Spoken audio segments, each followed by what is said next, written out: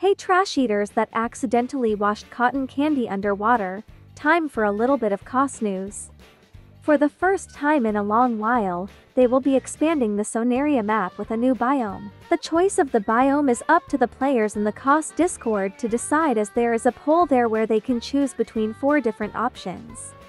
The options for which biome should be added are Chasm Path, Mystic Groove, Titan's Graveyard, and finally Forgotten Shores. Biomes will not appear exactly as they are seen in images shown. Those are just ideas and artwork sourced from the internet to help show the vibe that they are aiming for. To give a little extra details to what it might look like in-game, Chasm Path will likely have arches of cobbled mossy rock, with vines hanging above the player as they walk amongst sheer cliffs or overhangs. Mystic Grove will have glowy shrooms, crystals and strange plants growing amongst rocks and places to hide. Titan's Graveyard will have bones and skeletons to climb around.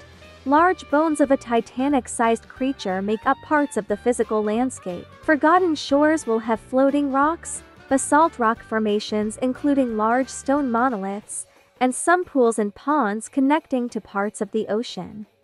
After hearing a lot of community feedback, Midnight, the person who made the model for Aidoneiscus, has changed the wings of Aidoneiscus to a ghostly transparent to really emphasize that deathly appearance.